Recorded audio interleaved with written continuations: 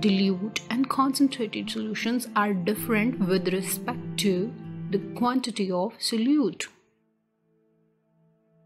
To elaborate the first factor, that is the effect of concentration of electrolyte.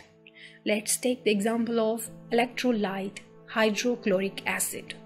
We have dilute solution of hydrochloric acid. So there are two possibilities.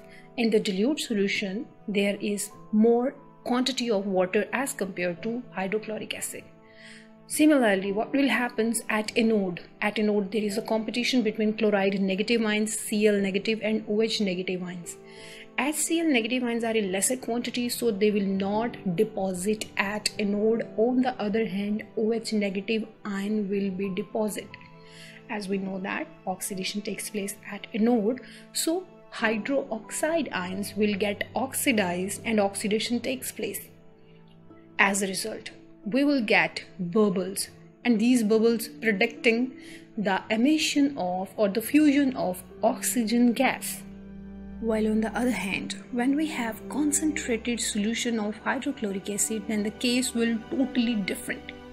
At anode, rather than OH negative ions, chloride ions will be dominated. So oxygen gas will not fused off.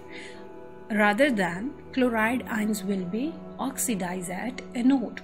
Reason is that the concentration of electrolyte or the concentration of the solute is more than that of concentration of solvent, that is water. So chloride ions will dominate over OH negative ions. Next factor, that is the second factor which affect electrolysis, is type of electrodes. Basically,